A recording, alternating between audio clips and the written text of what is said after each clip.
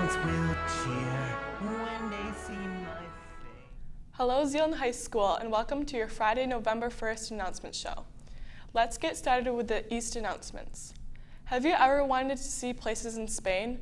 Well, if you are a Spanish 2, 3, or 4 student and have a B average or better in your Spanish class, come to an informational meeting next Tuesday, November 5 at 3 in Mr. Valdez's room.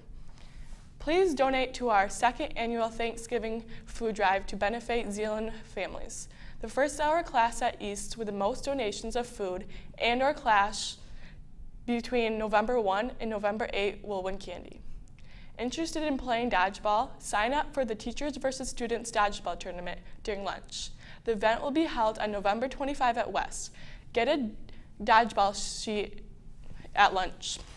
Now to Shelby for your West announcements.